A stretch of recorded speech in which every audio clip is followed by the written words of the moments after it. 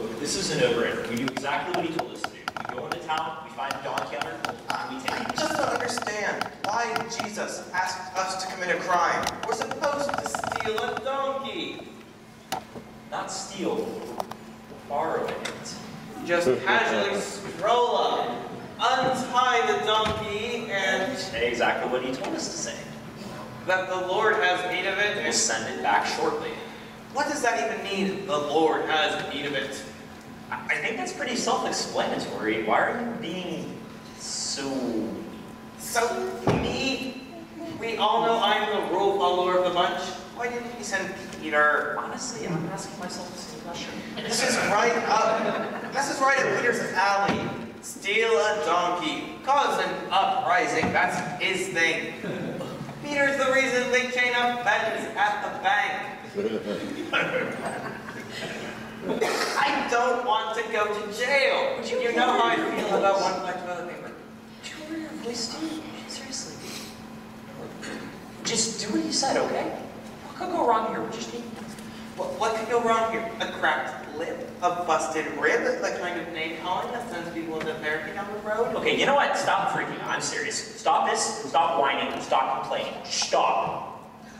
Not to judge you, but there seems to be a log in your eye. Okay, you know what, man? You have serious trust issues. You know that? Do you know how many germs there are in a jail cell? No, I don't. I don't know how many germs there are in a jail cell. I don't know why there are people here lining the streets and gathering branches. All I know is that something important is about to happen.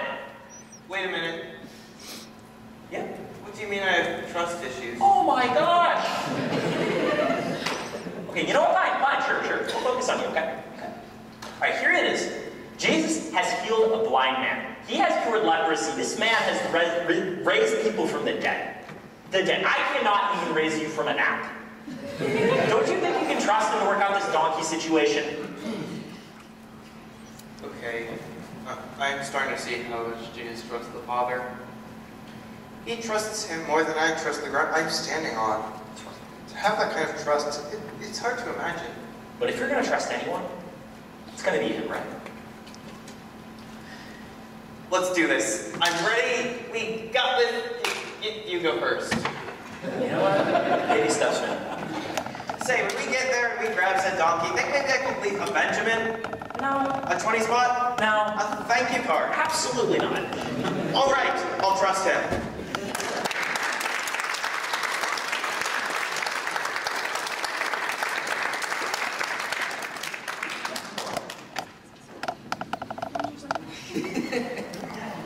Part 2.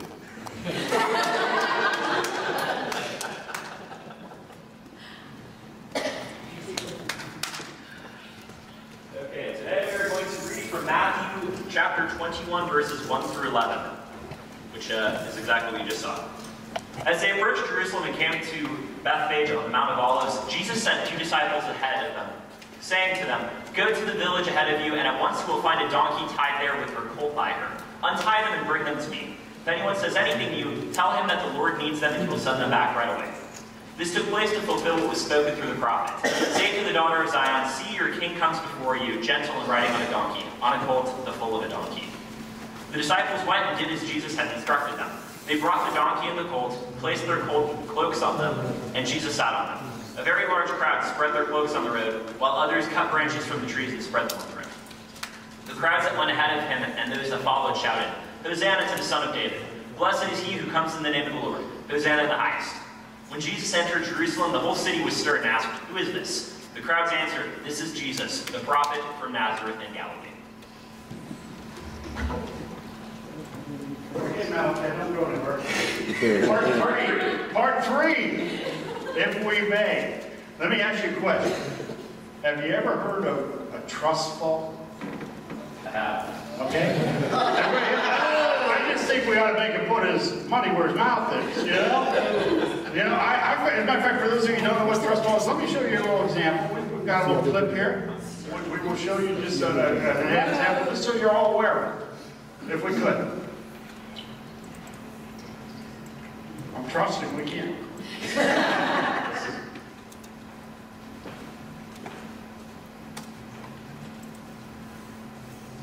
And it'll be an exercise in building trust between one another. So Harrison, first, step up here on this chair and close your eyes.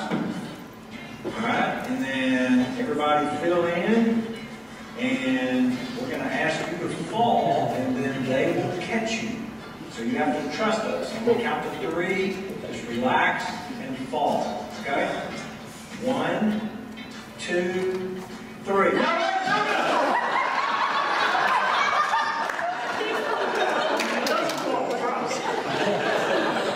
Okay, a couple of gentlemen have been asked to help catch. Malachi, let's just do it right here in the center, Malachi. Let's have you, we won't have you stand on the chair, we'll just have you stand here on this right. You're going to turn face that way. Face that way. This is an exercise in trust, so we will catch you, probably. Okay? All right? All right, just relax. Just let yourself go on the count of 3. Everybody, you want to count them down? 1, 2, 3. Oh, there we go.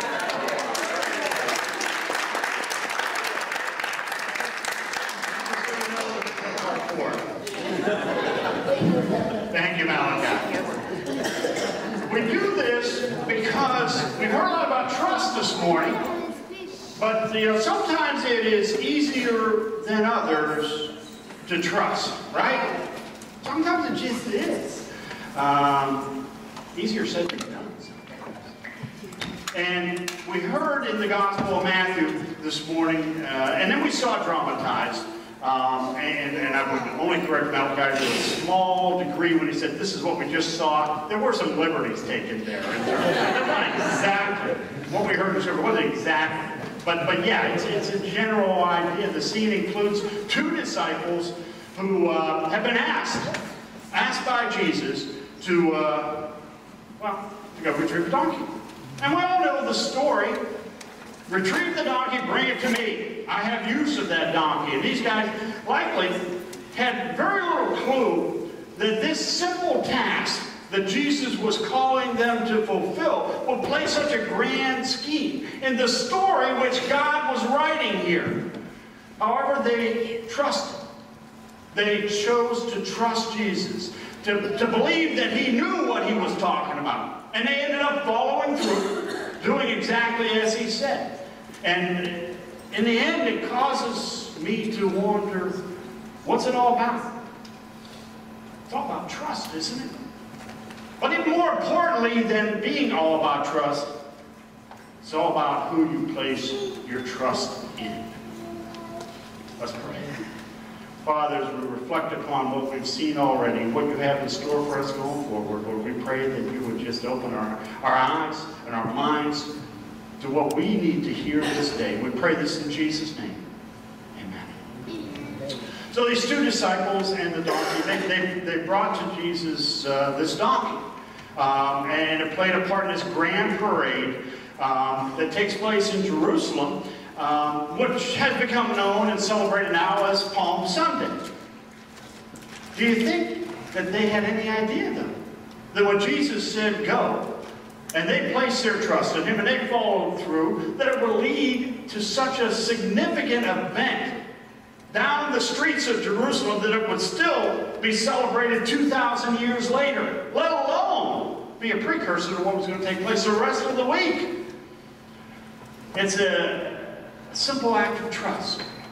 Trusting God that led to a moment in history that we still talk about today.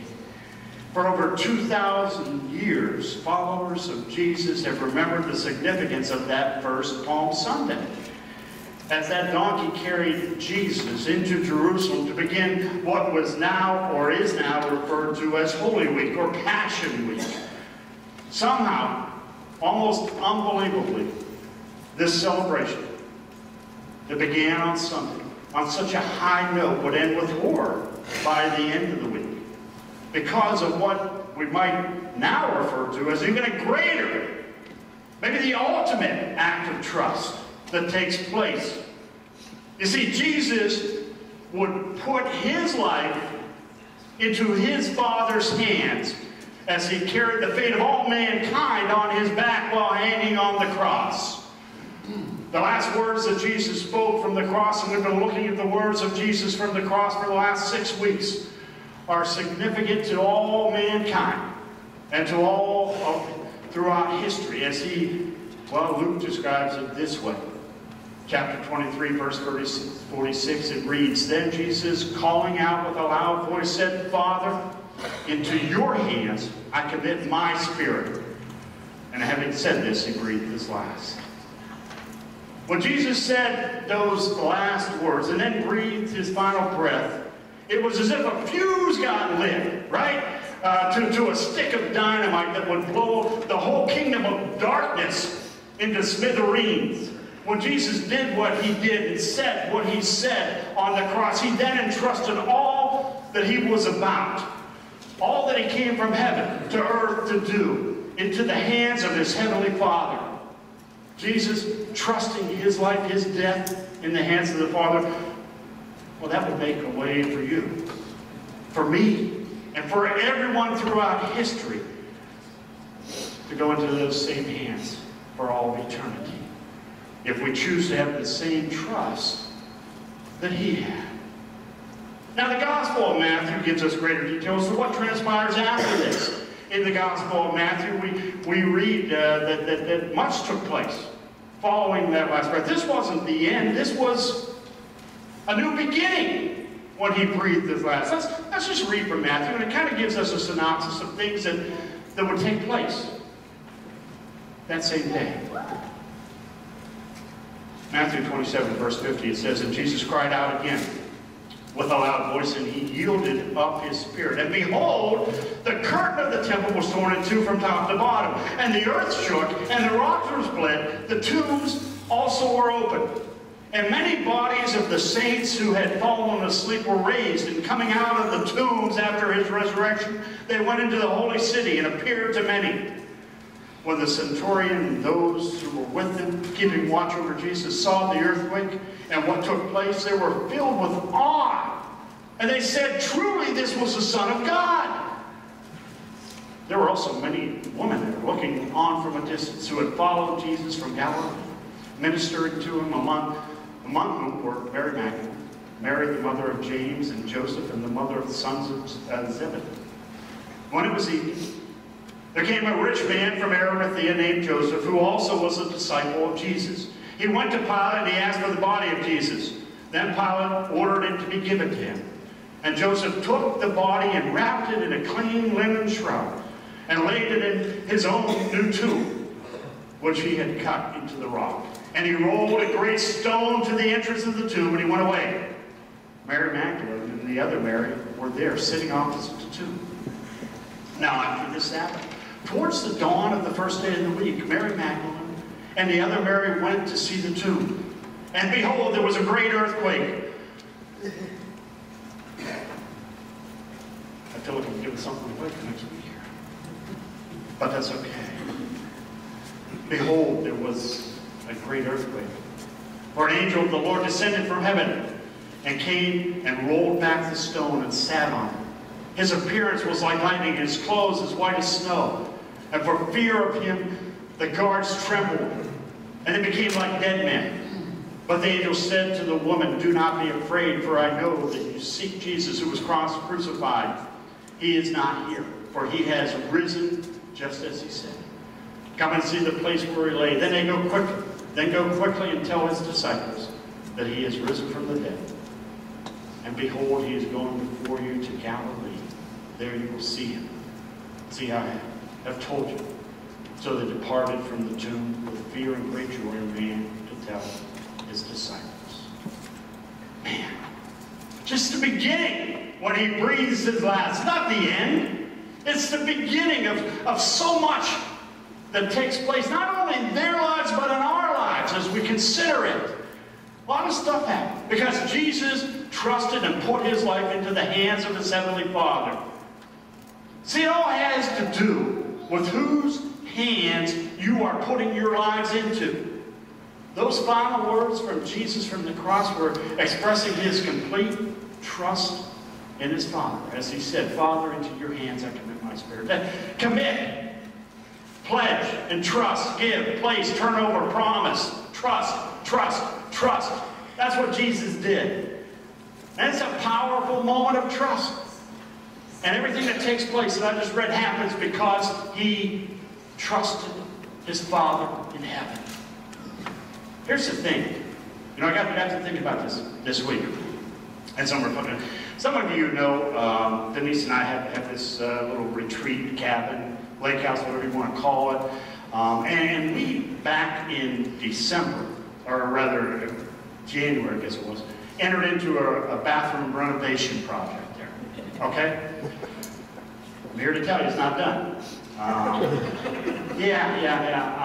As a matter of fact, due to a series of unfortunate events, our contractor has now moved on to another project because we couldn't get our plumber or electrician to come in. We couldn't coordinate it all. And so we have a young man, a young Amish man, who tomorrow is coming in to begin the plumbing work and the electrical work just some 3 or 4 months after the project began. Now, because my contractor was forced to move on to another job right now, I talking to this young man last week, and I asked him, I said, could you do some framing for me? Could you do that and some additional work? I'm trying to get out of as much work myself as I possibly can while I'm talking to him. And, you know, all of this would be above and beyond what he quoted me, the price for what he was going to do. And he said, okay. He said, I'll just keep track of the materials, the time, and I'll go through the work. And this is, you know, he's a wonderful young man, Amish man, and I've spent some time with him driving him back and forth because, as many of you know, Amish people don't oftentimes drive, and so I believe at this point I can trust him. So, and by the way, his name is Emmanuel. Maybe that's a sign. I don't know, but regardless, I responded to him by saying, Emmanuel, I trust you. Emmanuel, I trust you. And that trust goes beyond a bathroom renovation project because my future marital happiness hangs in the balance. I guess what I'm saying again is it's all about trust. Who are you willing to trust your future to? And I'm no longer talking about a bathroom renovation here. You see, it has to do with whose hands you're putting your life into and fully trusting. When Jesus was completing his part of the rescue mission of saving the world from sin, from death, from Satan, it was time to trust his Father to do the rest. Jesus did all he could do. Coming from heaven to earth, being born by a virgin some 30 plus years earlier, living completely sinless. Although he was tempted in every way, as the author of Hebrews tells us, he never once compromised his life. He never cheated on his taxes. He never slipped a peek at an inappropriate site online. He never fudged on the truth. Never had one too many and got a DWI while in college. Never lied to his parents or did anything that would have qualified or disqualified him from being perfect, which is what he needed to be. Sinless. A sinless sacrifice would be worthy of making a complete, paid in full payment for all of our mess-ups, for all the times that we've made bad choices. He then put his full trust of what he did into the hands of his Heavenly Father. And after Jesus had gone all the way through this process, after he had hung on that cross for 6 hours from 9 in the morning till 3 in the afternoon, then he trusted his Father. He trusted. Having fulfilled every one of the prophecies, and we talked about this last week, over 300, every reference about the Messiah that had been recorded in the Old Testament, he had now fulfilled them all. Jesus had completed his life by fully trusting his life into the hands of his Father. Transferred all trust with those last words from the cross. Father, into your hands I commit my spirit.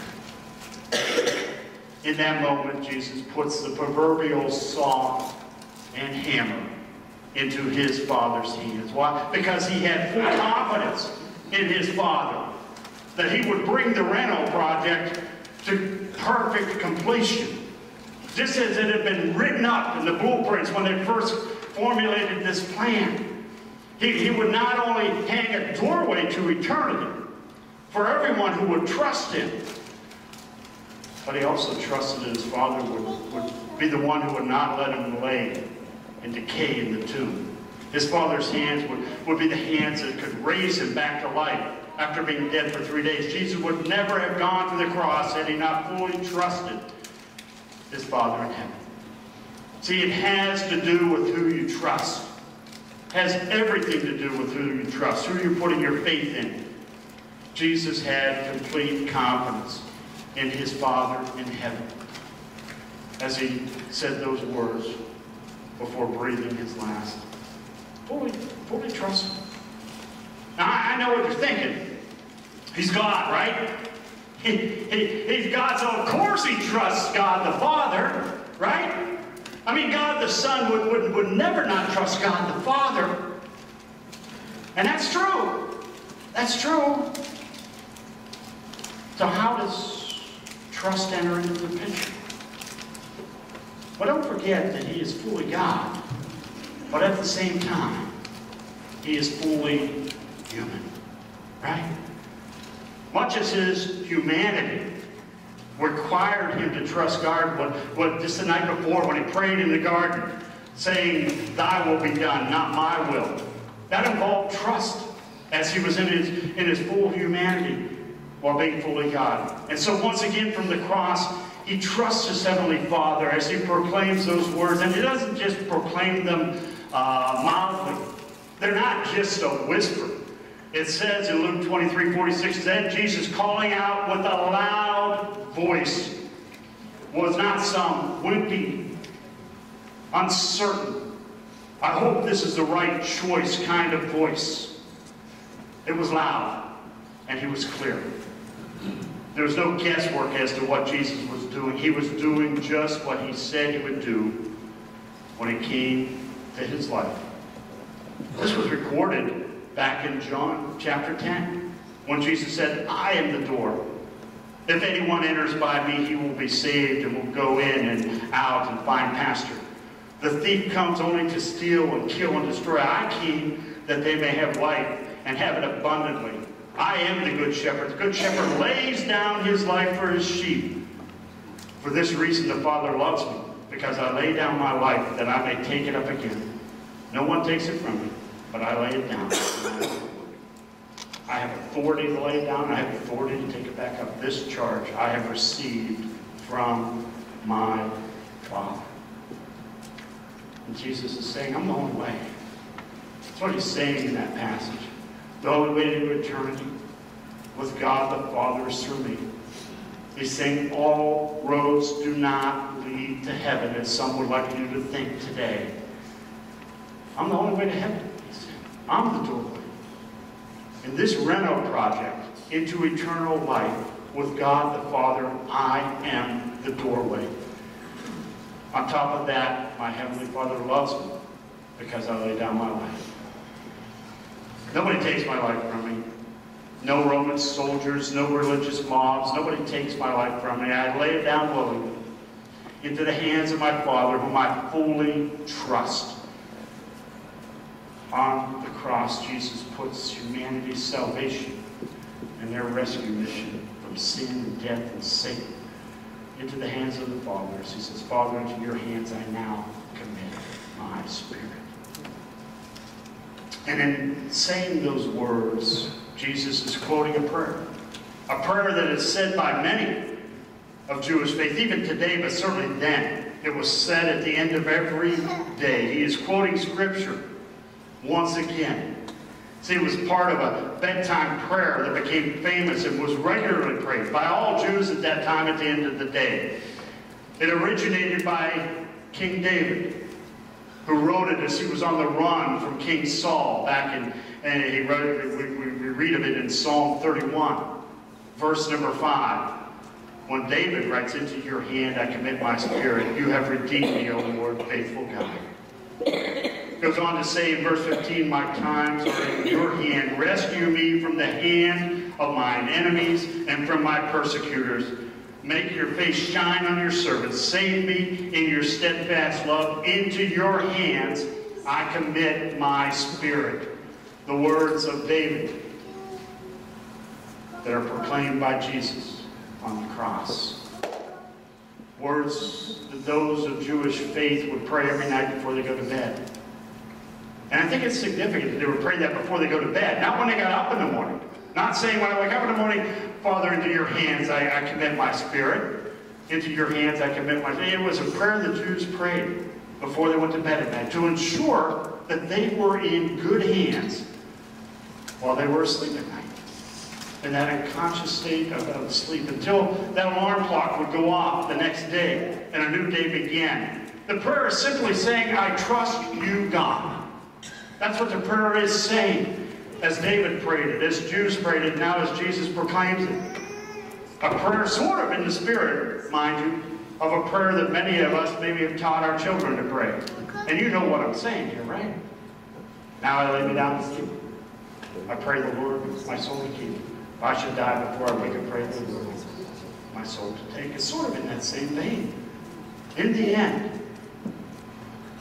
has to do with whose hands you're putting your life into. Who do you fully trust?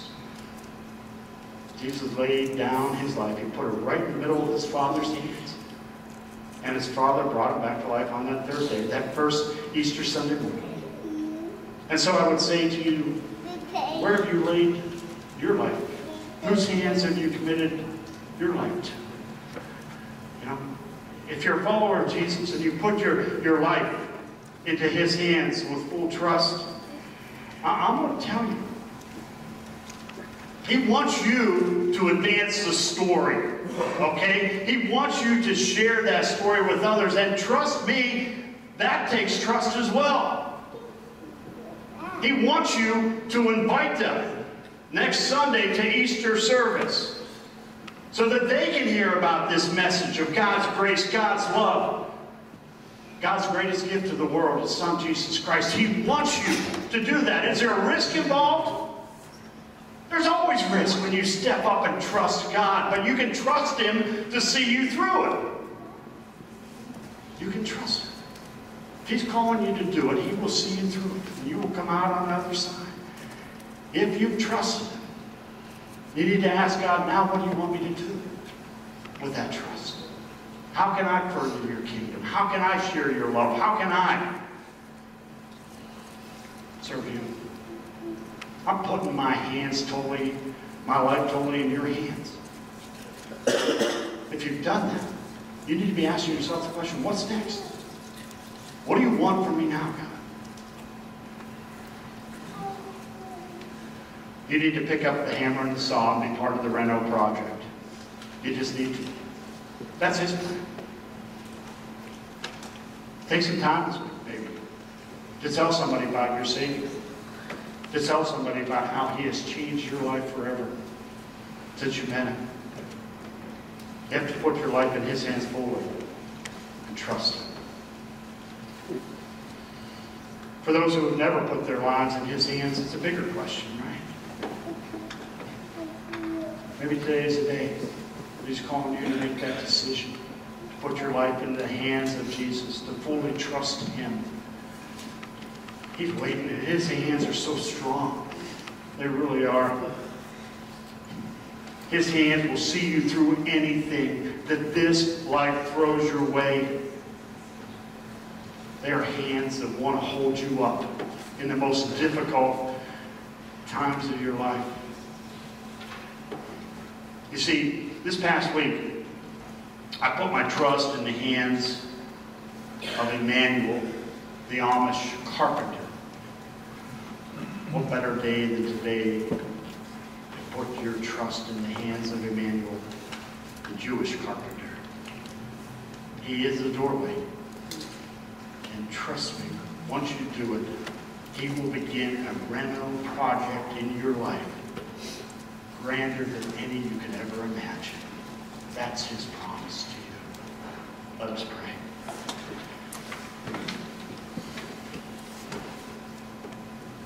Father in heaven, we thank you. We praise you for your faithfulness.